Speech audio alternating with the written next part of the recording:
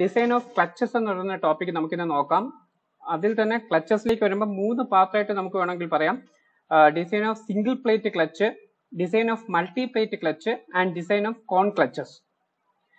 മൂന്നും almost similar ആണ്. Design steps നോക്കിയാൽ അല്ലെങ്കിൽ മറ്റ് സ്റ്റെപ്സ് നോക്കുകയാണെങ്കിൽ ഒരു 90% സിമിലർ ആണ്.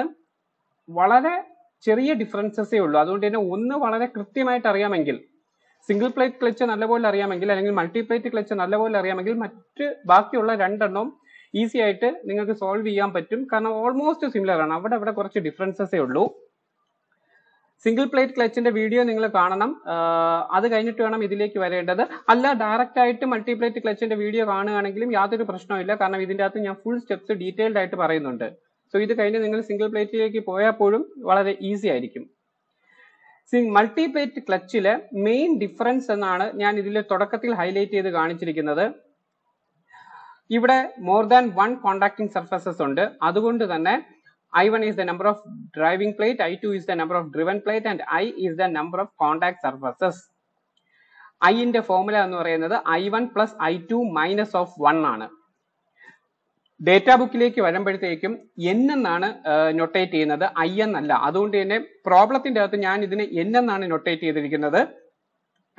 n is the number of contacting surfaces. ഏതൊരു പ്രോബ്ലത്തിലും മോസ്റ്റ് കേസസിലും നമ്മൾ n ആണ് കാൽക്കുലേറ്റ് ചെയ്യുന്നത്. n കാൽക്കുലേറ്റ് ചെയ്തിട്ട് അതിൽ നിന്ന് n1ഉം n2ഉം കാൽക്കുലേറ്റ് ചെയ്യും. n1 കാൽക്കുലേറ്റ് ചെയ്യാനുള്ള ഫോർമുലയാണ് n/2, അല്ലെങ്കിൽ ഇവിടെ ഞാൻ I/2 എന്ന് എഴുതിയിരിക്കുന്നത്. n2 കാൽക്കുലേറ്റ് ചെയ്യാനുള്ള ഫോർമുല n1 + 1. ഓക്കെ, എനിവേ ഇതൊരു ജസ്റ്റ് ഒരു ഇൻട്രൊഡക്ഷൻ ആണ്. ഇതിനെക്കുറിച്ച് ഡീറ്റെയിൽഡ് ആയിട്ട് ഞാൻ ഇനി ഡിസൈൻ ചെയ്യുമ്പോഴത്തേക്ക് പറയാം. നമുക്ക് പ്രോബ്ലത്തിലേക്ക് വരാം.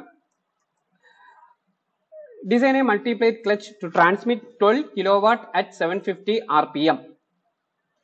ഇതൊരു മിനിമം ഡേറ്റ തന്നിട്ടുള്ള പ്രോബ്ലം ആണ്. ഈ ക്വസ്റ്റിന്റെ അകത്ത് വളരെ മിനിമം ഡേറ്റ തന്നിട്ടുള്ളൂ. ഏതൊരു ക്ലച്ച് ഡിസൈൻ ചെയ്യണമെങ്കിലും എനിക്ക് മിനിമം ഈ 2 ഡേറ്റ തരണം.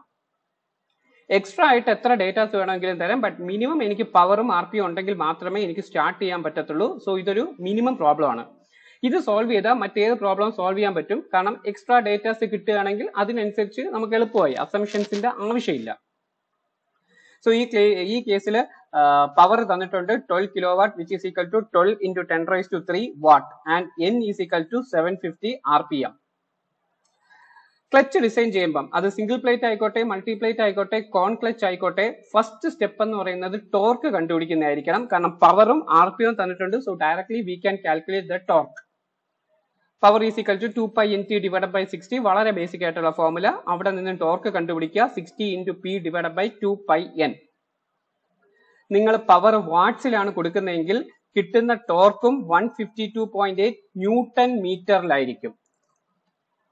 അതിനെ നിങ്ങൾ മില്ലിമീറ്ററിലേക്ക് കൺവേർട്ട് ചെയ്യണം. കാരണം നമ്മൾ ഡേറ്റാ ബുക്കിന്റെ അകത്തുനിന്ന് പല ഡേറ്റാസും എടുക്കുന്നുണ്ട്. അതെല്ലാം ന്യൂട്ടണിലും മില്ലിമീറ്ററിലും ആയിരിക്കും. So please convert newton metre two newton millimetre. So 152.8 × 10⁻³ newton millimetre torque കിട്ടി. നമ്മുടെ ഫസ്റ്റ് സ്റ്റെപ്പ് കഴിഞ്ഞു. നമുക്ക് സെക്കൻഡ് സ്റ്റെപ്പിലേക്ക് വരാം. സെക്കൻഡ് സ്റ്റെപ്പ് എന്ന് പറയുന്നത് ക്ലച്ച് വെക്കുന്ന diameter of the shaft calculate ചെയ്യാണ്. ക്ലച്ച് ഫിക്സ് ചെയ്യുന്ന ഷാഫ്റ്റിന്റെ ഡയമീറ്റർ കാൽക്കുലേറ്റ് ചെയ്യാണ്. ഇതും കോമൺ സ്റ്റെപ്പാണ്. കോൺ ക്ലച്ചിലായാലും അല്ല സിംഗിൾ പ്ലേറ്റ് ക്ലച്ചിലായാലും ഇതേ സ്റ്റെപ്പ് ഉണ്ട്. ഇതിൽ യാതൊരു ചേഞ്ചും ഇല്ല. ഇക്വേഷൻ ഞാൻ ഇവിടെ എഴുതിയിട്ടുണ്ട്. D is equal to √16t / π × 2s. ഈ ഇക്വേഷൻ എങ്ങനെ വന്നു, അല്ലെങ്കിൽ ഈ ഇക്വേഷൻ ഡേറ്റാ ബുക്കിലുണ്ട്, ബട്ട് നിങ്ങൾ ഡേറ്റാ ബുക്കിലേക്കൊന്നും പോകേണ്ട ആവശ്യമില്ല. ഇതൊരു ബേസിക് ഇക്വേഷൻ ആണ്, ബൈ ഹാർട്ട് ചെയ്തോളുക. അല്ലെങ്കിൽ ഇതിന്റെ ബേസിക് ഇക്വേഷൻ എന്ന് പറഞ്ഞാൽ ടോയസ് is equal to 16t / π d³ ആണ്. അതിൽ നിന്നാണ് ഡയമീറ്റർ കാൽക്കുലേറ്റ് ചെയ്തേക്കുന്നത്. സോ ഈ ഇക്വേഷൻ നിങ്ങൾ ബൈ ഹാർട്ട് ചെയ്യുക. ഇത് അതുകൊണ്ടാണ് ഞാൻ പേജ് നമ്പറോ മറ്റു കാര്യങ്ങളോ ഒന്നും എഴുതാത്തത്. ഇത് നിങ്ങൾ ബൈ ഹാർട്ട് ചെയ്യുക തന്നെ വേണം. ഓക്കെ, സോ ഇതിലേക്ക് പോകുമ്പോഴത്തേക്കും ഡയമീറ്റർ കണ്ടുപിടിക്കാനായിട്ട് നമുക്ക് ടോർക്ക് അറിയാം, ബട്ട് ടോയസ് അറിയത്തില്ല. അതായത് ഷിയർ സ്ട്രെസ് നമുക്കറിയത്തില്ല, ഡിസൈൻ ഷിയർ സ്ട്രെസ് നമുക്കറിയത്തില്ല. വളരെ റെയർ ആയിട്ട് ക്വസ്റ്റ്യനിൽ തരാം ഡിസൈൻ ഷിയർ സ്ട്രെസ്, ബട്ട് അത് വളരെ റെയർ ആയിരിക്കും. മോസ്റ്റ് കേസസിലും ക്വസ്റ്റ്യനിൽ തരത്തില്ല. അങ്ങനെയാണെങ്കിൽ ടോയസ് കണ്ടുപിടിക്കാനുള്ള മാർഗം, നിങ്ങൾ ഏതെങ്കിലും ഒരു മെറ്റീരിയൽ അസ്യൂം ചെയ്യുക, ആ മെറ്റീരിയലിന്റെ ഈൽഡ് പോയിന്റ് സ്ട്രെസ് കണ്ടുപിടിക്കുക, അതിൽ നിന്ന് ടോയസ് കണ്ടുപിടിക്കുക. ഞാൻ ഇവിടെ ഫോളോ ചെയ്തതും സെയിം സ്റ്റെപ്പ് തന്നെയാണ്. ഞാൻ C40 സ്റ്റീലാണ് ഷാഫ്റ്റ് മെറ്റീരിയൽ ആയിട്ട് അസ്യൂം ചെയ്തത്. അതുകൊണ്ട് തന്നെ സിഗ്മ YP എന്ന് പറയുമ്പോൾ 324 ആയിരിക്കും. Page number 464 in data book. എനിക്ക് തോന്നുന്നു കഴിഞ്ഞ DME 1ന്റെ അകത്ത് നിങ്ങൾ ഒരുപാട് ഡേറ്റാസ് ഇതേ പേജ് നമ്പറിൽ നിന്ന് എടുത്തിട്ടുണ്ടാവും. C40 സ്റ്റീൽ നമ്മൾ പലപ്പോഴും അസ്യൂം ചെയ്തിട്ടുണ്ടാവും. അപ്പോൾ ഈ ഡേറ്റാസ് അല്ലെങ്കിൽ ഈ പേജ് നമ്പർ നിങ്ങൾ യൂസ് ചെയ്തിട്ടുണ്ടാവും. സോ നിങ്ങൾക്ക് സിഗ്മ YP C40 സ്റ്റീലിന്റെ സിഗ്മ YP നിങ്ങൾക്ക് ഡേറ്റ ബുക്കിൽ നിന്ന് കിട്ടും. അതിൽ നിന്ന് ഡിസൈൻ ഷിയർ സ്ട്രെസ് കണ്ടുപിടിക്കുക. ടോയസ് the formula will be sigma YP divide by 2 into factor of safety. Factor of safety ക്വസ്റ്റ്യനിൽ തരാം. ഇൻ കേസ് ക്വസ്റ്റ്യനിൽ തന്നിട്ടില്ലെങ്കിൽ നിങ്ങൾക്ക് അസ്യൂം ചെയ്യാം, 2 അസ്യൂം ചെയ്യാം, 2.5 അസ്യൂം ചെയ്യാം, 3 അസ്യൂം ചെയ്യാം, ഏത് വേണോ നിങ്ങൾക്ക് അസ്യൂം ചെയ്യാം. ഞാൻ ഇവിടെ 2 ആണ് അസ്യൂം ചെയ്തത്. അതുകൊണ്ട് തന്നെ ഡിസൈൻ ഷിയർ സ്ട്രെസ് എന്ന് പറയുന്നത് 81 Newton/mm² കിട്ടും. ഈ വാല്യൂ എടുത്ത് ഡയമീറ്ററിൽ സബ്സ്റ്റിറ്റ്യൂട്ട് ചെയ്ത് കഴിഞ്ഞാൽ, ഈ ഇക്വേഷനിൽ സബ്സ്റ്റിറ്റ്യൂട്ട് ചെയ്ത് കഴിഞ്ഞാൽ ആൻസർ കിട്ടും. 16T divide by pi into toys substitute ചെയ്താൽ answer 21.71 mm which is equal to 22 mm. So 2 step കഴിഞ്ഞു. നമ്മൾ ക്ലച്ചിന്റെ ഡിസൈനിലേക്ക് ഡയറക്റ്റ് ആയിട്ട് വന്നിട്ടില്ല. നമ്മൾ ടോർക്കും കാൽക്കുലേറ്റ് ചെയ്തു, ഷാഫ്റ്റിന്റെ ഡയമീറ്ററും കാൽക്കുലേറ്റ് ചെയ്തു. തേർഡ് സ്റ്റെപ്പ് ആണ് ക്ലച്ചിന്റെ real design, inside and outside diameter calculate ചെയ്യേണ്ടത്. സോ ഒരു ക്ലച്ച് ഡിസൈൻ ചെയ്യുമ്പോഴേ നമുക്ക് അതിന്റെ ഇൻസൈഡ് ഡയമീറ്റർ വേണം, ഔട്ട്സൈഡ് ഡയമീറ്റർ വേണം, തിക്നെസ് വേണം. ഇത് മൂന്നുമാണ് നമുക്ക് മെയിൻ ആയിട്ടും ഡിസൈൻ ചെയ്യേണ്ടത്. അതിൽ ആ സ്റ്റെപ്പിലേക്ക് വരാം. സ്റ്റെപ്പ് 3 ഇവിടെയാണ് ശ്രദ്ധിക്കേണ്ടത്. ചില ക്വസ്റ്റ്യൻസിൽ ഇൻസൈഡ് ഡയമീറ്ററോ ഔട്ട്സൈഡ് ഡയമീറ്ററോ അല്ലെങ്കിൽ അത് തമ്മിലുള്ള റേഷ്യോയോ ക്വസ്റ്റ്യനിൽ തരാം. അങ്ങനെയാണെങ്കിൽ എളുപ്പമായി നിങ്ങൾക്ക് ഡയറക്റ്റ് ആയിട്ട് പ്രൊസീഡ് ചെയ്യാം. ഇൻ കേസ് ക്വസ്റ്റ്യനിൽ തന്നിട്ടില്ല എങ്കിൽ നമ്മൾ അസ്യൂം ചെയ്യണം. ഈ ക്വസ്റ്റ്യനിൽ യാതൊരു ഡേറ്റാസും തന്നിട്ടില്ല, പവറും എന്നും മാത്രമേ തന്നിട്ടുള്ളൂ. അതുകൊണ്ട് തന്നെ ഇൻസൈഡോ ഔട്ട്സൈഡ് ഡയമീറ്ററിനെ കുറിച്ച് യാതൊരു ഡേറ്റാസും തന്നിട്ടില്ല. So we need to assume. അതുകൊണ്ട് തന്നെ നിങ്ങൾക്ക് അസ്യൂം ചെയ്യാം inside diameter is equal to 2 times the diameter of the shaft. Shaft diameter നമ്മൾ ഓൾറെഡി കണ്ടുപിടിച്ചായിരുന്നു. അതുകൊണ്ട് തന്നെ ഇൻസൈഡ് ഡയമീറ്റർ എന്ന് പറഞ്ഞാൽ 2 ഇൻറ്റു D എന്ന് നിങ്ങൾക്ക് കൊടുക്കാം, 44 mm. Outside diameter is equal to 3 times the inside diameter. അതുകൊണ്ട് തന്നെ നിങ്ങൾക്ക് 132 mm എന്ന് കിട്ടും. എഗെയിൻ ഞാൻ പറയാണ്, ക്വസ്റ്റ്യനിൽ ഈ ഡേറ്റ തന്നിട്ടുണ്ടെങ്കിൽ ആ ഡേറ്റ നിങ്ങൾ യൂസ് ചെയ്യുക. ചിലപ്പോൾ ക്വസ്റ്റ്യനിൽ ഡേറ്റ തരാം, outside diameter is 4 times the inside diameter, അല്ലെങ്കിൽ outside diameter is 2.5 times the inside diameter. Then use that data. അല്ലെങ്കിൽ നമുക്ക് ഇതേപോലെ അസ്യൂം ചെയ്യാം. ഈ ക്വസ്റ്റ്യന് യാതൊരു ഡേറ്റയും തരാത്തതുകൊണ്ടാണ് ഞാൻ ഈ 2 ഡേറ്റയും ഈ രീതിയിൽ അസ്യൂം ചെയ്തത്. ഓക്കെ, ദെൻ അടുത്തതിലേക്ക് വന്നു കഴിഞ്ഞാൽ, so once inside and outside diameter ready, once assume ചെയ്ത് കഴിഞ്ഞാൽ അടുത്ത സ്റ്റെപ്പിലേക്ക് വരാം. ഇതും ശ്രദ്ധിച്ചോണം. യൂണിഫോം വിയറിലാണോ നമ്മൾ ഈ ക്ലച്ച് ഡിസൈൻ ചെയ്യാൻ പോകുന്നത്? Uniform wear condition അസംഷനിലാണോ, uniform pressure condition അസംഷനിലാണോ?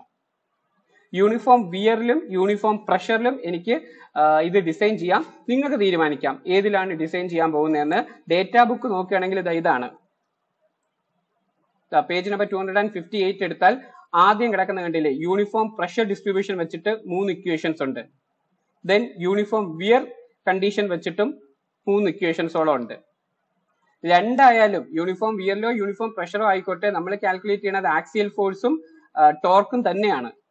But equation മാറുന്നു മാത്രം. ക്വസ്റ്റ്യനിൽ യാതൊരു കണ്ടീഷൻസിനെ കുറിച്ചും മെൻഷൻ ചെയ്തിട്ടില്ല എങ്കിൽ നിങ്ങൾക്ക് അസ്യൂം ചെയ്യാം യൂണിഫോം വിയർ ആണോ യൂണിഫോം പ്രഷർ ആണോ എന്ന്. ഈ കേസിൽ യാതൊന്നും അസ്യൂം ചെയ്യാത്തതുകൊണ്ട് ഞാൻ യൂണിഫോം വിയർ എന്ന് അസ്യൂം ചെയ്തു. യൂണിഫോം വിയർ ആണെങ്കിൽ ഇതാണ് നമ്മുടെ കണ്ടീഷൻ. ഇവിടെ നിന്നാണ് നമ്മൾ സ്റ്റാർട്ട് ചെയ്യുന്നത്.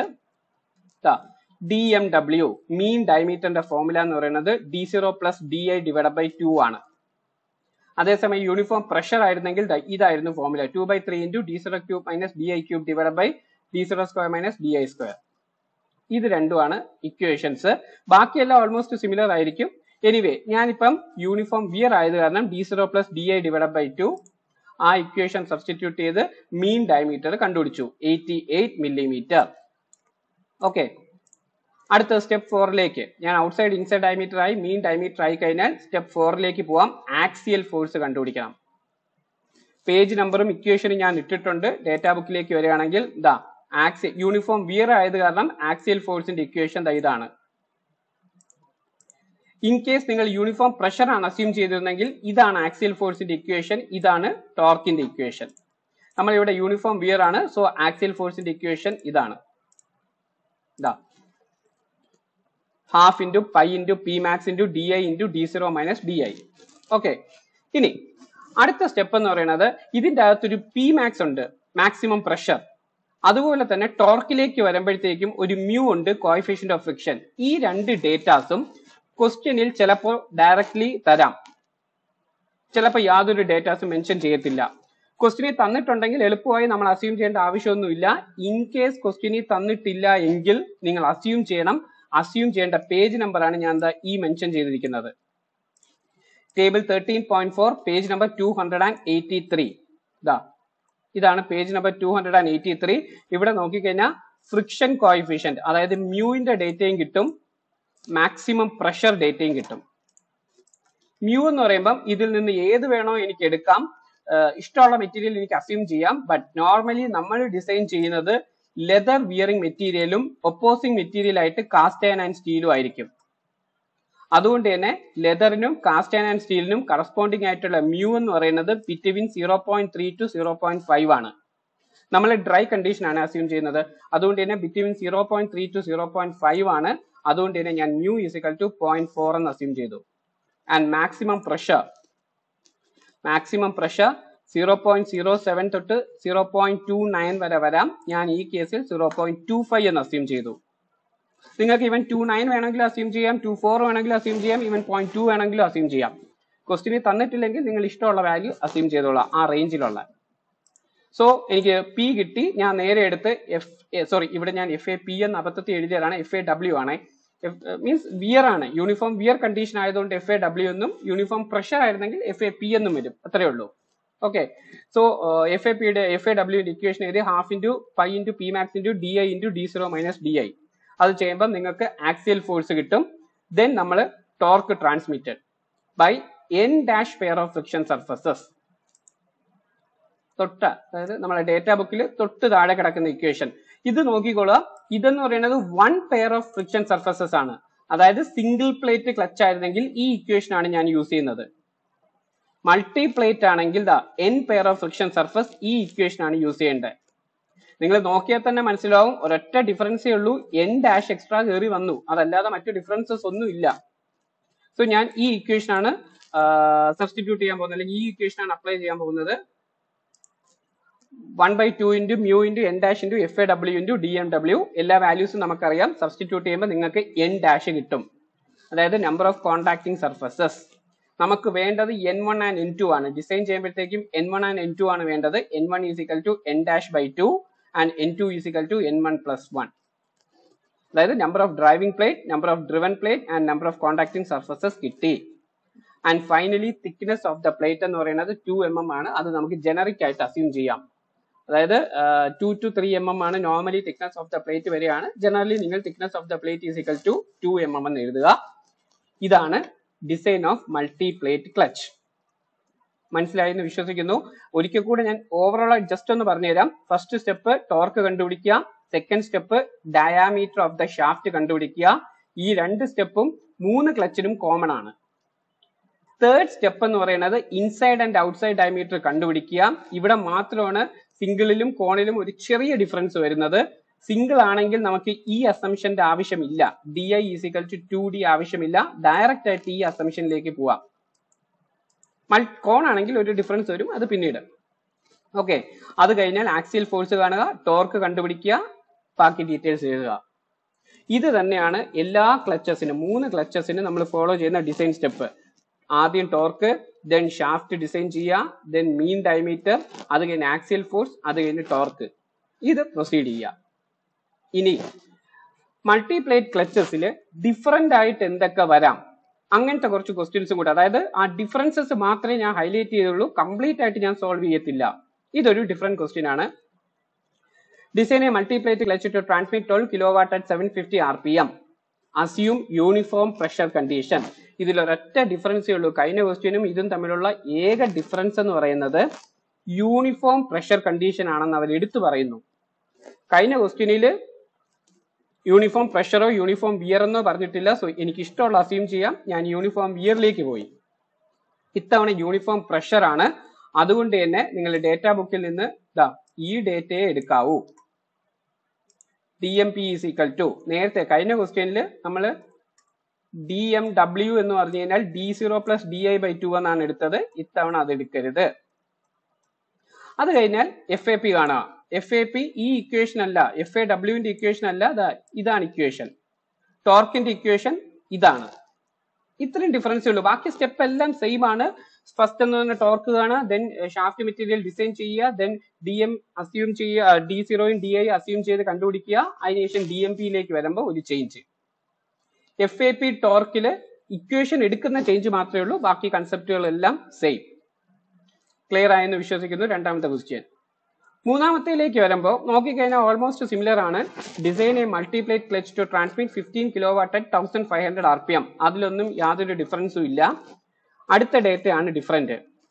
The maximum torque to be transmitted is 30% greater than the mean torque. ഈ ഡേറ്റ ഇത് ചിലപ്പം സിംഗിൾ പ്ലേറ്റിലോ കോൺ ക്ലച്ചിലോ ഏതിൽ വന്നാലും ഈ പറയുന്ന സ്റ്റെപ്പ് ആഡ് ചെയ്തോണം. ഒറ്റ ഡിഫറൻസേ ഉള്ളൂ. മാക്സിമം ടോർക്ക് എന്ന് പറയുന്നത് മീൻ ടോർക്കിനെക്കാട്ടിലും 30% കൂടുതലാണ്. അതായത് നമുക്ക് power is equal to 2π/NT/60 ഇവിടെ നിന്ന് കിട്ടുന്ന ഈ ടോർക്ക് ഇത് മീൻ ടോർക്കാണ്.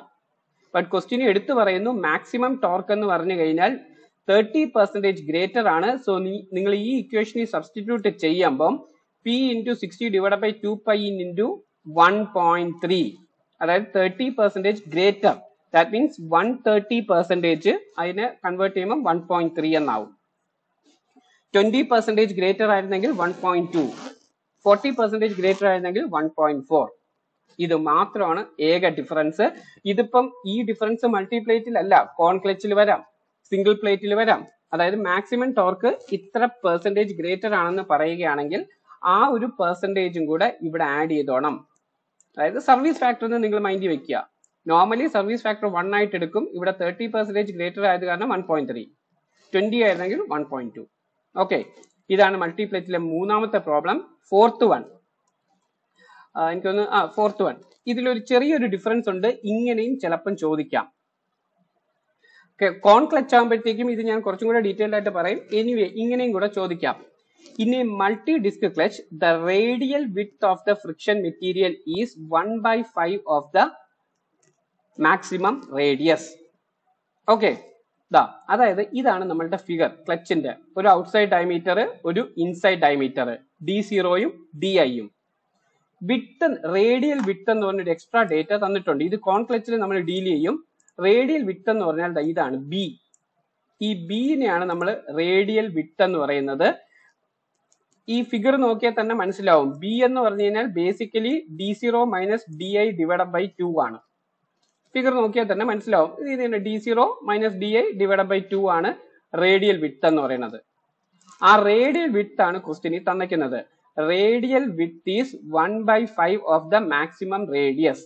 അതായത് B is equal to 1/5 of R0. Maximum radius ആയതുകൊണ്ട് R0, ഇന്നർ റേഡിയസ് ആയിരുന്നെങ്കിൽ RI, or B is equal to 1/5 into D0/2. റേഡിയസിനെ ഡയമീറ്ററിലേക്ക് convert ചെയ്തു. D0/2, അതായത് B is equal to D/10. Indirectly ക്വസ്റ്റ്യനിൽ തന്നിട്ടുണ്ട്. B എന്ന് പറഞ്ഞാൽ D0/10 എന്നാണെന്ന്. ഇനി ക്വസ്റ്റ്യനിൽ അടുത്ത ഡേറ്റ എന്ന് പറഞ്ഞത് മാക്സിമം ഡയമീറ്ററെ തന്നിട്ടുണ്ട് 250 mm. കഴിഞ്ഞ പ്രോബ്ലത്തിലൊക്കെ നമുക്ക് തന്നിട്ടില്ലായിരുന്നു. അതുകൊണ്ട് ഞാനായിട്ട് അസ്യൂം ചെയ്യുകയായിരുന്നു DI is equal to 2D എന്നും D0 is equal to 3DI എന്നൊക്കെ. ഇത്തവണ അതിന്റെ ഒന്നും ആവശ്യമില്ല. ക്വസ്റ്റ്യനിൽ ഡയറക്റ്റ് ആയിട്ട് 250 mm എന്ന് പറഞ്ഞ് തന്നിട്ടുണ്ട്. That means D0 is equal to 250 mm. ഇതെടുത്ത് സബ്സ്റ്റിറ്റ്യൂട്ട് ചെയ്ത് കഴിഞ്ഞാൽ B കിട്ടും. B സബ്സ്റ്റിറ്റ്യൂട്ട് ചെയ്ത് കഴിഞ്ഞാൽ ബേസിക്കലി B എന്ന് പറഞ്ഞാൽ D0 - DI/2 ആണ്. അതിൽ സബ്സ്റ്റിറ്റ്യൂട്ട് ചെയ്ത് കഴിഞ്ഞാൽ DIയും കിട്ടും. ഇത്രയേ ഉള്ളൂ വ്യത്യാസം. അത് കഴിഞ്ഞാൽ ബാക്കിയെല്ലാം പ്രീവിയസ് പ്രോബ്ലം പോലെയാണ്. ഒറ്റ ഡിഫറൻസേ ഉള്ളൂ. നമ്മൾ D0യും DIയും അസ്യൂം ചെയ്യണ്ട. ക്വസ്റ്റ്യനിൽ തന്നിട്ടുണ്ട്. ക്ലിയർ ആണെന്ന് വിശ്വസിക്കുന്നു. ഓക്കെ, ഇതൊന്ന് ശ്രദ്ധിച്ച് നോക്കണം. ഈ റേഡിയൽ വിത്തിന്റെ ഈ ഒരു ഡേറ്റ എക്സ്ട്രാ ആയിട്ട് തന്നതാണ്. ഏത് പ്രോബ്ലം ചെയ്യുമ്പോഴും റേഡിയൽ വിത്ത് തന്നിട്ടുണ്ടെങ്കിൽ B എന്ന് പറഞ്ഞു കഴിഞ്ഞാൽ ബേസിക്കലി D0 - DI/2 ആണ്. പല രീതിയിൽ ഈ ഡേറ്റാസ് തരാം. ഓക്കെ, ചിലപ്പോൾ റേഡിയൽ വിത്ത് എന്ന് പറഞ്ഞു കഴിഞ്ഞാൽ മീൻ ഡയമീറ്ററുമായിട്ടൊക്കെ റിലേറ്റ് ചെയ്യാം. അത് കോൺ ക്ലച്ച് നമ്മൾ നോക്കും. ആൻഡ് ലാസ്റ്റ് വൺ, ഇത് വളരെ എളുപ്പമുള്ള ഒരു ക്വസ്റ്റ്യൻ ആണ്. a multi-disc clutch consists of 5 steel and 4 bronze plates. അതായത് ഈ ക്വസ്റ്റ്യൻ ഇതൊരു ഡിസൈൻ പ്രോബ്ലം അല്ല. ഇതിന്റെ അകത്ത് inner diameter, outer diameter, I1, I2 എല്ലാം തന്നിട്ടുണ്ട്. നമ്മളടുത്ത് കാൽക്കുലേറ്റ് ചെയ്യാൻ പറഞ്ഞത് ആക്സിയൽ ഫോഴ്സും പവർ ട്രാൻസ്മിറ്റഡും ആണ്. വളരെ ഈസി. നമ്മൾ നേരത്തെ ഉള്ളത് ടോപ്പ് ഡൗൺ അപ്രോച്ച് ആയതെങ്കിൽ ഇത് ബോട്ടം ഡൗൺ അപ്രോച്ച്, താഴെ നിന്ന് തുടങ്ങുക. ഓക്കെ, ഈ ക്വസ്റ്റ്യനിൽ I1 അതാണ് 5 എന്ന് പറഞ്ഞ് തന്നിരിക്കുന്നത്, I2 ആണ് 4 and 5 ആയിട്ട് തന്നിരിക്കുന്നത്. Okay, then I is equal to 8. I1 plus I2 minus of 1, DIയും D0യും തന്നിട്ടുണ്ട്. Inside and outside diameter N തന്നിട്ടുണ്ട്. വളരെ എളുപ്പമാണ്. ആക്സിയൽ ഫോഴ്സ് കാണാൻ ഇതാണ് ഫോർമുല, ടോർക്ക് കാണാൻ ഇതാണ് ഫോർമുല, പവർ കാണാൻ ഇതാണ് ഫോർമുല. നിങ്ങൾ ചെയ്തോണം. ഓക്കെ, ഇത് വളരെ ഈസി ആയിട്ടുള്ള പ്രോബ്ലം ആണ്. ഇത് ആക്ച്വലി ഒരു ഡിസൈൻ പ്രോബ്ലം അല്ല. ഡേറ്റയൊക്കെ തന്നു, ആക്സിയൽ ആൻഡ് പവർ ട്രാൻസ്മിറ്റഡ് കാണണം. ഓക്കെ, സോ ഇതാണ് ഡിസൈൻ ക്ലച്ച്. ഈസി ആയിട്ടുള്ള ഒരു പാർട്ടാണ്. തീർച്ചയായിട്ടും നോക്കണം. ഇത് കഴിഞ്ഞതിന് ശേഷം കോൺ ക്ലച്ചും സിംഗിൾ പ്ലേറ്റ് ക്ലച്ചും നോക്കിക്കോണം. അത് രണ്ടും ഓൾമോസ്റ്റ് സിമിലർ ആണ്. വളരെ കുറച്ച് ഡിഫറൻസസേ ഉള്ളൂ. Okay, thank you for listening.